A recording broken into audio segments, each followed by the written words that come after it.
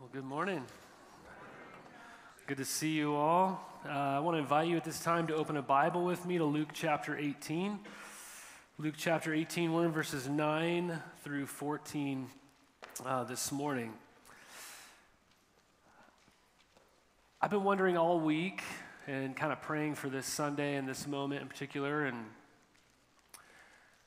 I've been kind of curious to imagine almost what you would say if I were to ask you this simple question. And that question is this: how does God feel about you, like right now?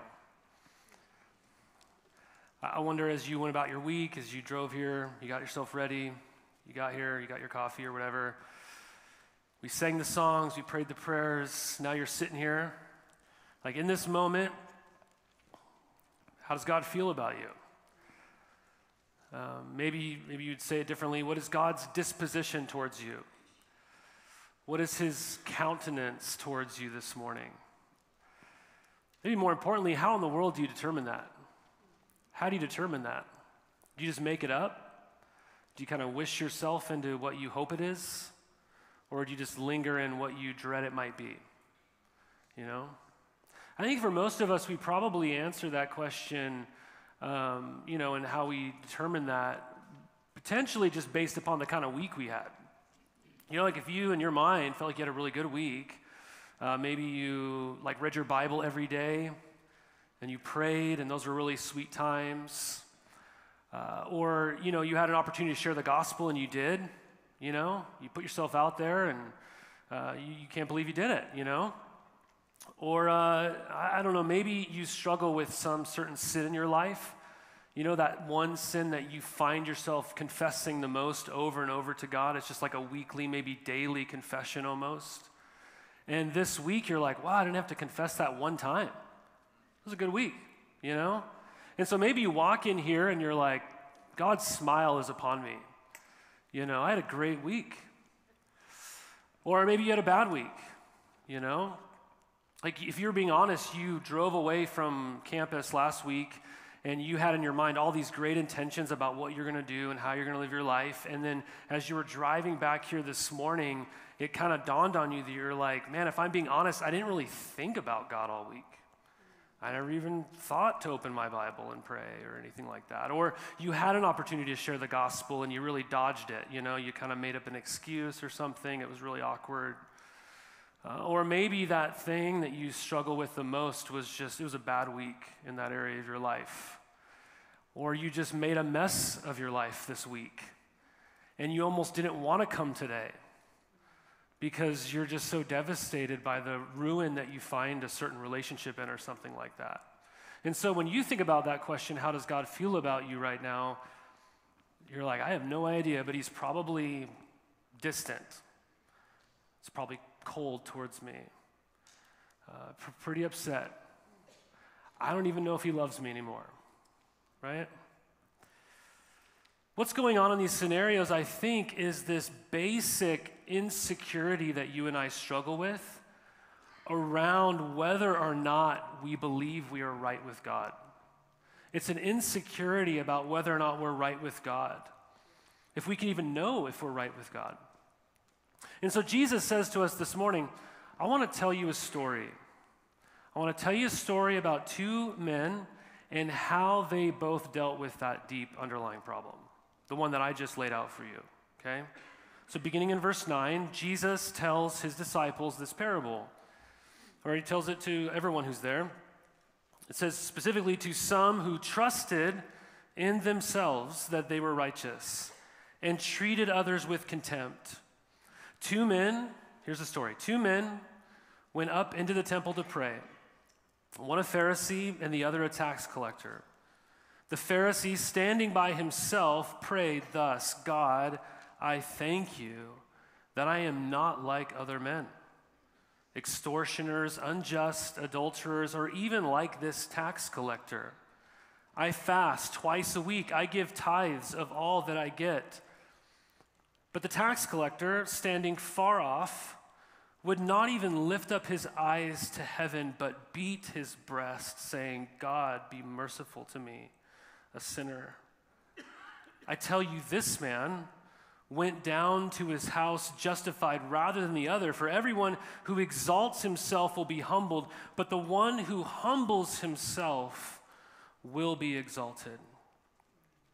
Before we get into the points that you have like on your outline and everything, I just want to explain what this story is doing.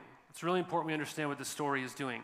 Okay, so we have two men in our story, and they both do two things, right? Do you see it? They both go up to the temple to pray in verse 10, and they both go home in verse 14. And they both have a similar desire. They want to be right with God. They want to be right with God. We know this is their desire based upon what we are told they say at the temple. So their agenda is to go to the temple and go home with this sense, this security, that they are right with the God who made them and who ultimately they're accountable to. Only one of these men, though, is going to leave right with God. Who's your money on? Who's your money on? I mean, don't bet, really, but if we were, who's your money on? Is it on the Pharisee, right? The Pharisee, we see him in verse 10. These are people who lived their lives in such a way that they tried to make themselves right with God by keeping the law. Right? The word Pharisee means set apart. These literally were people known as the separated ones, okay? It's important to know that the Pharisee was like thought of as the model citizen in society. I know for any of us who've been familiar with the Bible, or if you've read the end of the story, we read Pharisee and we think the bad guy, right? But if you were living in this time, or if you were the first people to pick up Luke's manuscript and read it, you would have thought very differently, actually. You would look at the Pharisee as the model. He's the model guy, right? He's the guy that if he walked in here this morning, you'd be so thrilled that he was actually here, and you'd greet him and welcome him and tell him, man, it's such an honor to have you. Hey, come over here and sit with me. You would be quick to point this person out. We're so honored today to have so-and-so with us. It's this kind of person. And then you have the tax collector, right? The tax collector at the other end of the spectrum, who would have been hated by the Jewish people. Because the tax collectors, they were in cahoots with the Roman Empire, the Roman Empire that came in and conquered Israel, right? That came in and made them subject to their new empire. And so what Caesar would do is he would take regions that they had conquered, and they would franchise them out to people. And they would say, we want to collect taxes from this region, and if you wanted to go and collect taxes and make some money, you would bid on it, and the highest bidder got to go collect taxes from that region. But what you would do as a Jewish person, you would go to that region, you would say, hey, you owe $7, but you need to give me 14, or something like that. You'd basically collect what you needed to give to Caesar, but you would ask for more so that you could make some money off of it. And these were your people. They were people that you looked at and thought of as people who betrayed you, right? Because they were helping out and even benefiting off the people who just conquered you. These are like the most hated people, basically, in this society.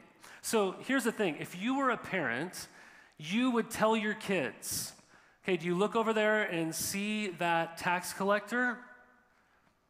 Don't grow up and be like him. Do you see that Pharisee over there? That's the model. That's the model, right? But only one of these people goes home justified. And it's not the Pharisee. It's not the religious guy. This is very disorienting to us. Surely the Pharisee tried his best, right? I mean, surely he lived and died if he did so in Redlands. And we were to have a funeral for the Pharisee. The pastor would stand up and say, this man is now in the presence of God for all eternity. He is in heaven. And everyone there would just confidently agree with those pastors' words. I mean, this guy tried hard. He was very moral. Shouldn't that be enough to please God? How could he go home? And I don't say this tritely. How could he go home on his way to hell while he's thinking he's on his way to heaven? Not justified, not right with God. This is a devastating and disorienting story. And guys, one of the reasons why we're doing this series in Redlands as it is in heaven, because we're asking, what does it look like if the kingdom of God actually were to come, if we're actually to pray for the kingdom of God to come? The reason we're asking this question is because the way the world works is so opposite often of the way the kingdom of God works. See, most of us think that what God wants from us is simply that we're good, that we just be good. But Jesus is saying that good people are going to miss out on God altogether. That's the shock. The Pharisee leaves with God as his enemy, not with God as his friend. Only the tax collector leaves with the security that no one can steal. And so Jesus is using this story to hold up a mirror to all of us today, and he's saying, you're in this story too. You and I are in this story too. He's holding up a mirror and saying this: how do you relate to God? How do you relate to God? What do you do with your guilt? And we want to look in that mirror carefully because our souls are at stake. And so what we will learn is we're going to learn one thing from each character, and then we're going to ask a question at the end. So we're going to learn one thing from each character, and the first is we're going to look at the Pharisee. And what we learn from this Pharisee is, number one, you are never beyond the need of God's grace. You are never beyond the need of God's grace. We see two signs that this Pharisee has that he believes, in some sense, he's beyond the need. He doesn't need God's grace. And what is that? Number one, it's in your outline. It's confidence in self. He's very confident in himself. We see this in verse 12, but look back in verse 11, because what does it say? It says, the Pharisee standing by himself prayed thus: God, I thank you that I am not like other men, extortioners, unjust, adulterers, or even like this tax collector. I fast twice a week. I give tithes of all that I get. Right? Verse 11 begins literally by saying the Pharisee took up his position in the temple, and it literally says he prayed to himself. He prayed to himself. He prayed towards himself. This is what it's saying. The focus is not at all on God, it's on himself. I mean, notice even his prayer. The first word is what? God. And then I takes over. He mentions the word I and no more God for the rest of the prayer. And it's a very short prayer, but he says I 5 times. 5 times in 2 lines. Well, what does he say about himself, since that's the focus of his prayer? He says, I'm nailing this religious thing. Like, I'm nailing this whole moral living thing. Right? I fast from food twice a week. So he's like, I get bonus points with God, because a Jewish person was only required to fast 1 day a year on the Day of Atonement, and I'm doing it twice a week. No food, guys. I'm not eating, right? So that means I'm going above and beyond 103 days a year, right? I'm doing pretty good, right? Then he seems to be doing well in some other big categories of morality that are really important to abide by. What does he say in verse 11? I don't steal things. I don't rob people. I'm not a thief. I'm not an evildoer, which is just a big general category for living your life. And then lastly, he doesn't cheat on his wife, which is a great thing, right? I'm sure his wife would agree. But finally, he says, I give 1/10 of all of the things that I receive, all the resources I have. I give some of it away. I always give to the temple. I always give to the work of God. I always give to ministry. Right? I'm generous. But what does Jesus say he's doing? Look at verse 14, the summary of the story. He is exalting himself. He's exalting himself. That's how Jesus describes what he's doing. He's exalting himself. Through this act of prayer, he isn't even praying at all. He's just lifting himself up. Charles Spurgeon tells this story of a poor peasant carrot farmer in rural England. And one day this poor farmer dug up the largest carrot he had ever harvested. It was enormous. And he thought to himself, this carrot is only befit for a king. And so he goes to the king's palace and he gets an audience with the king, and he goes and he lays this massive carrot down before this king. And he says to the king, you have always been such a wonderful, fair, and gracious king, and I love you very much. As a token of my love for you, I want you to have this carrot. It is a gift which you truly deserve. The king was really touched by this. And he said, thank you for this gift. I happen to own all the farmland surrounding your tiny little farm, and I would like to give you all that land as a gift. Please know it's just a small token of my love for you. It was amazing. You give him a carrot and you get all this farmland in return. You know, he was like, oh my gosh, I wasn't expecting that, this sort of thing. And there was a nobleman in the court that day who saw this exchange, and he thought to himself, man, if the king would give that much land for a carrot, what would he give for a really nice gift? And so the nobleman goes out that night and he finds the most majestic horse he's ever seen.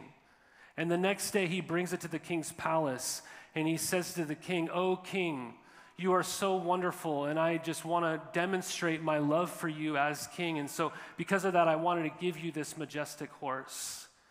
And the king was really wise, and he saw right through it all. And this is what he said. He said, "Yesterday, the poor farmer gave a carrot for me. And today, you give a horse for yourself." You give a horse for yourself. That's what this guy's doing. He's praying to exalt himself, right? The first mark of thinking we're beyond the need of God's grace is having this confidence in ourselves, and it comes by way of the second mark, and that is comparison to others. Comparison to others. When I have this confidence in what I'm doing to make myself acceptable to God, it always comes through comparison. I don't know if you've thought about this. When I feel confident in who I am, that confidence comes only by way of comparison. Our confidence in ourselves comes through our comparison to other people. I want you to think about it this way. We often think the Pharisee is probably just a good guy, but he has a dark room of guilt too. I think about it this way. When people come over to your house, you all have a room, don't you, that you just throw everything in to clean it up, to make it look like your house is clean, or your apartment or dorm room. You all have a place, a closet, something under your bed. You throw all the things so that it looks like things are clean, right? All of us have a room like this. And it's actually true of our hidden hearts as well. It's just as true in our memory banks and things like that. There's a famous 1999 film starring Matt Damon called The Talented Mr. Ripley. And there's kind of this famous scene where Matt Damon, playing Tom Ripley, says this to his friend Peter. He says, "Don't you just take the past and put it in a room in the basement and lock the door and never go in there?" And Peter said, "Oh yes, though in my case it's probably a whole house." And Matt Damon says, "Then you meet someone special and all you want to do is toss them the key and say, 'Open up, step inside.' But you can't, because it's dark and there are demons. And if anybody saw how ugly it was," and then he pauses. He says, I keep wanting to do that, fling the door open and just let the light in and clean everything out, but I can't. I can't." Here's the thing that he's talking about. We all have that. We all have guilt, right? We all have a dark room of guilt. And we also each have a dark room of guilt in our hearts where we stuff all the guilt and all the shame. And we try to keep the key to that door hidden from others so that no one can open it. And the Pharisee even has that. How does he deal with his guilt? It's by putting other people down. It's by comparing himself to other people. That's how he deals with his guilt. I'll just make it a relative thing. I've got to keep pushing other people down. Like, this is why I don't know if you've ever thought about it, this is why we compare ourselves to other people all the time. Because if I think I'm better than you, then I feel better about who I am. If I criticize you, if I put you down, if I slander your name, if I start gossiping about you, right? Why am I doing that? It's so that I can feel better about who I am. Did you see what he says? "God, I thank you that I'm not like other people." That's how I cope. That's how I cope. I'm certainly not like the people in Hollywood, right? I'm certainly not like the drug addict that's strung out on the streets. I'm certainly not like that guy at work who cheated on his wife and kind of brags about it. I'm certainly not like that other mom who just lets her kids do whatever, and they're crazy, and she's just ruining their life with her chaotic drama. I'm certainly not like that person who mishandles their money. And I'm certainly not like that person who's advocating for the political candidate next Tuesday who's clearly the wrong choice. So I put you down. And as I put you down, I pat myself on the back. And here's the scary thing. As I'm patting myself on the back, I mistakenly believe it's actually God's hand that is patting my back. I'm like, yeah, I'm not like them. But it's not the hand of God. Do you see how this works? I try to hide my guilt by saying, oh, don't look over there. Not in that room. Look over there, at that person's room. Don't look at me, look at the tax collector. Right? He thinks he's in a different category than other people, but he's picking who he compares himself to. Right? Here's the thing, you can always find someone to compare yourself to that will make you feel better, you guys. You can always find someone who you think you're better than to compare yourself to feel better about your own guilt. There's always somebody who sins differently than you do, in a way that you don't. It feels relative. When I was growing up, I first lived in a little town in Montana called Deer Lodge. It's where the state prison was. It was a tiny town. But we still had other cities around us that were smaller than us, okay? Because we had like an A&W, and a Super 8 motel. And so we were like big time, But when I was 6, we moved to Helena, which is the capital, and we thought it was like massive. It was the big city, the big time, and it is one of the largest cities in Montana. And when I moved to Helena, I was like, oh, Deer Lodge is a small town, right?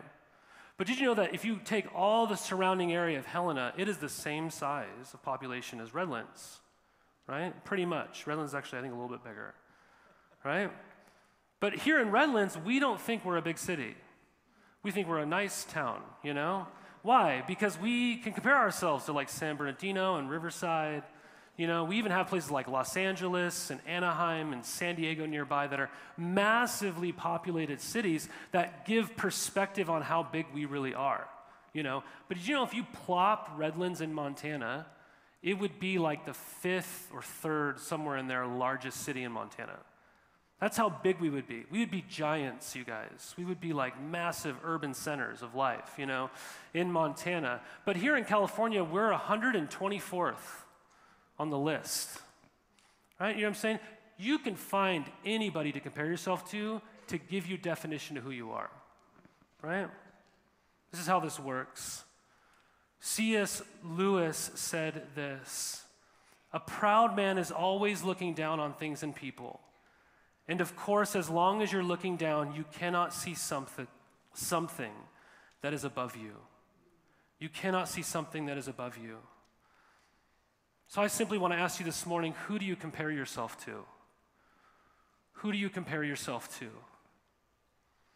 Who do you think you're better than? It might be the people who just make a mess of their life, but you actually go to the other extreme and be more compassionate towards those people and go, well, at least I'm not like one of those judgmental people, right? We can do both. Here's how deep this goes. When I read this story initially this week, do you want to know what my first thought was? God, I'm so thankful that I'm not like the Pharisee. Completely vulnerable with you. Guys, the point is you are never beyond the need of God's grace. Even if you think you are, or you just need a sprinkle of it, if that's where your heart is, if that's where your mind is, do you know what that means? All it means is that you've become confident in yourself, and the only reason you're confident in yourself is because you're comparing yourself to other people. That's it.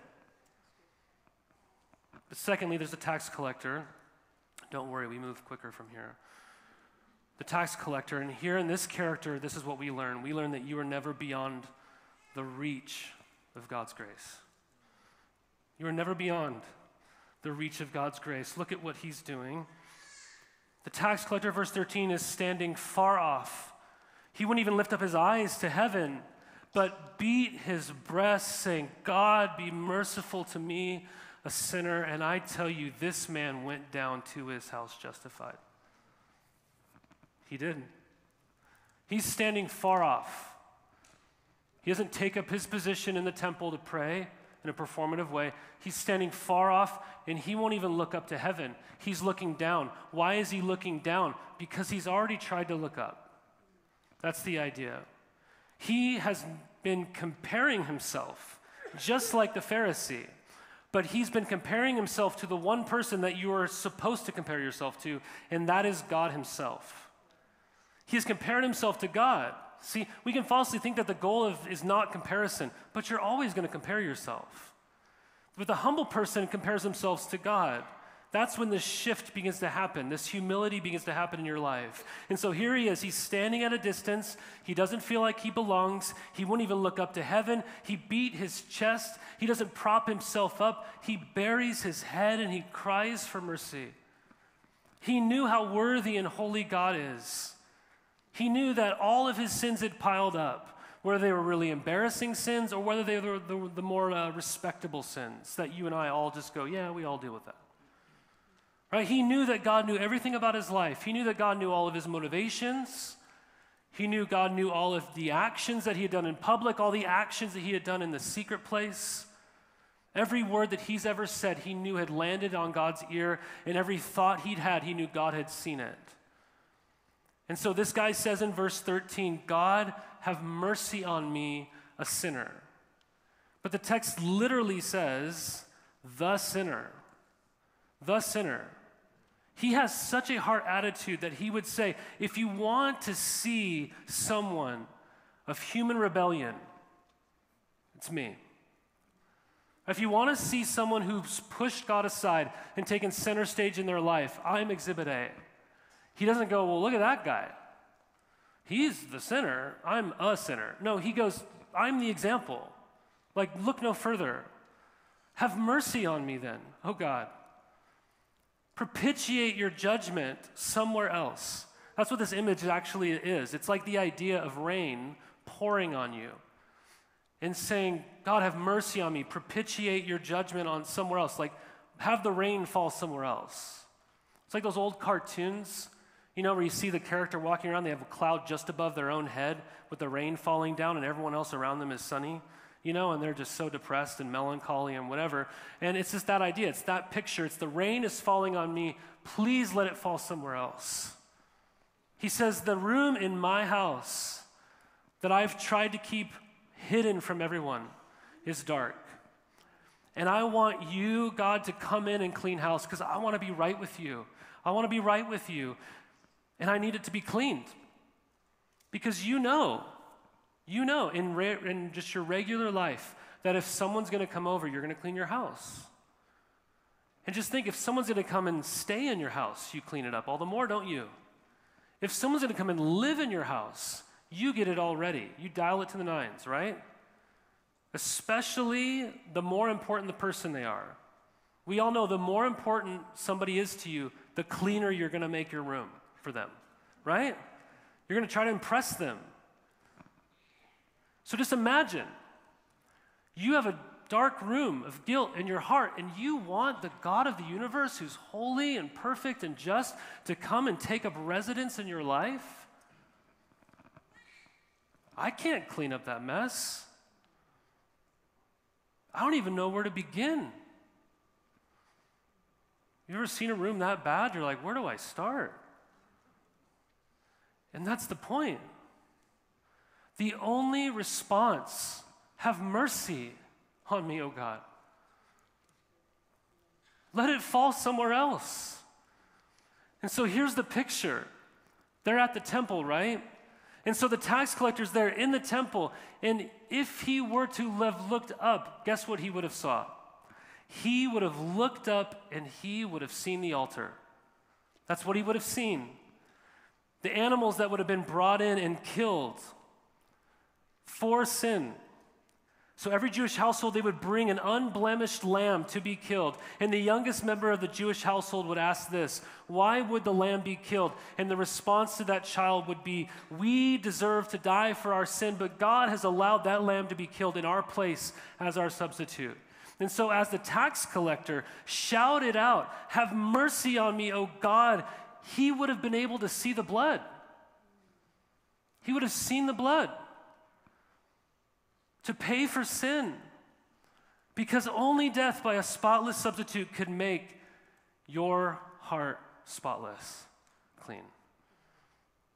The only way to be justified, the only way to have our guilt dealt with, is to look to the spotless Lamb, to look to Jesus, who a ways down in this same chapter in verse 31, he tells his disciples, "Guys, we're going to go to Jerusalem now, and everything is going to be fulfilled. They're going to kill me there. I'm going to die on a cross as the Lamb for sin. My blood will be shed in Jerusalem because I am the Lamb of God, and I will die."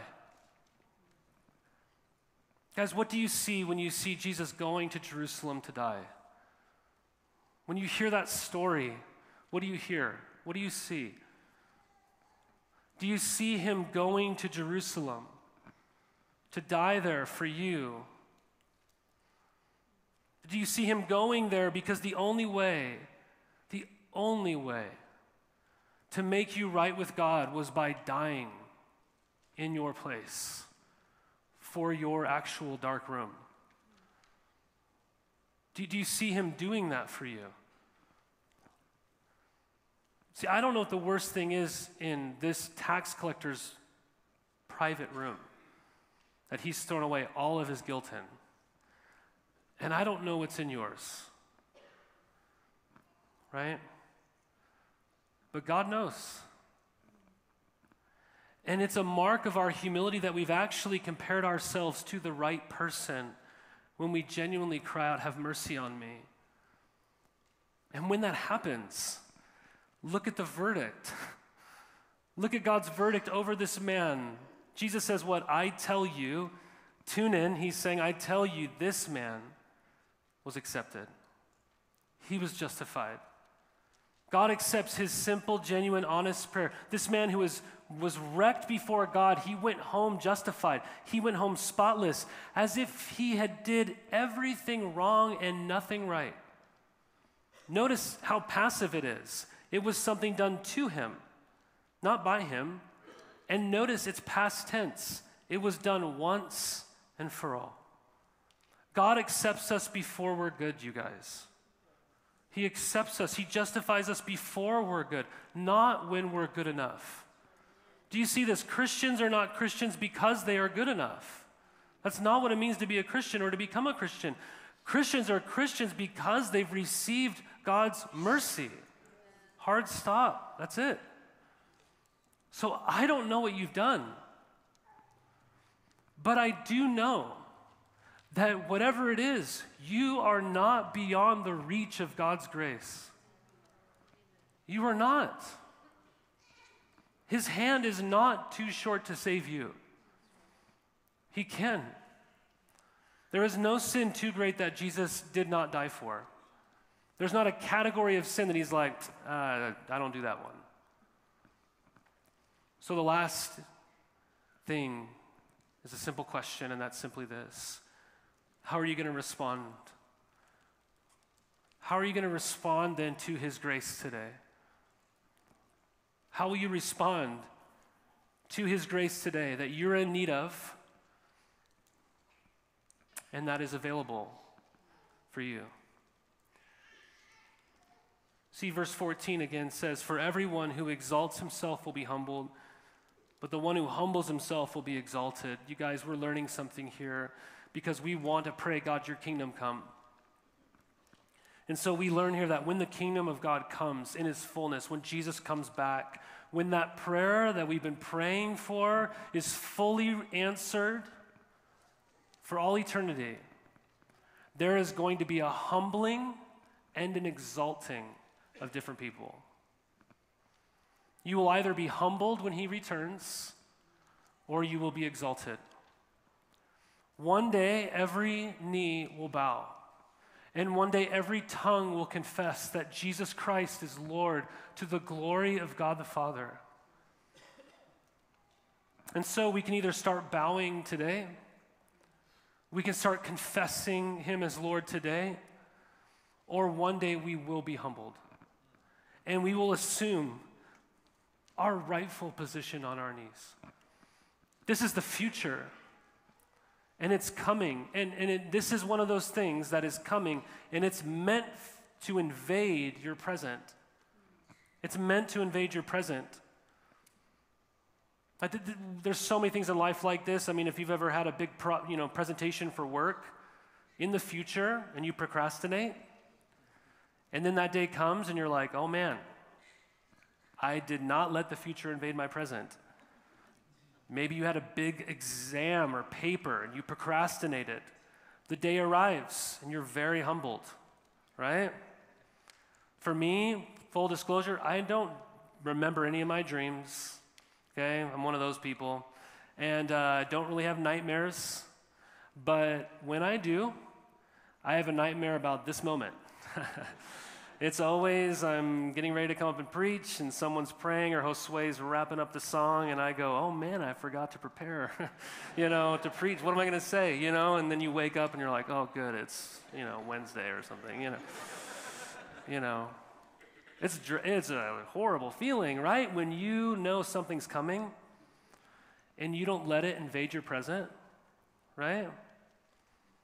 This is the thing that you need to let invade your present.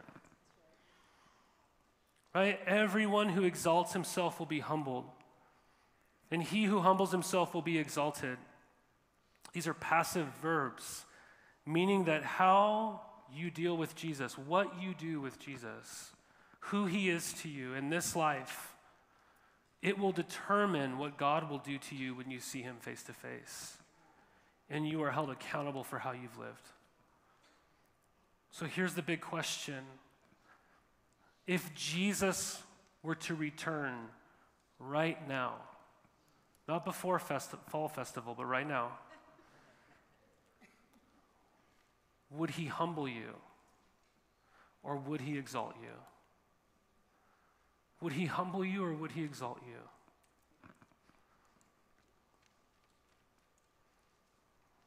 Maybe he won't return today. I don't say this tritely, but we could all die today. And so if you were to die today, and you were to stand before your Maker,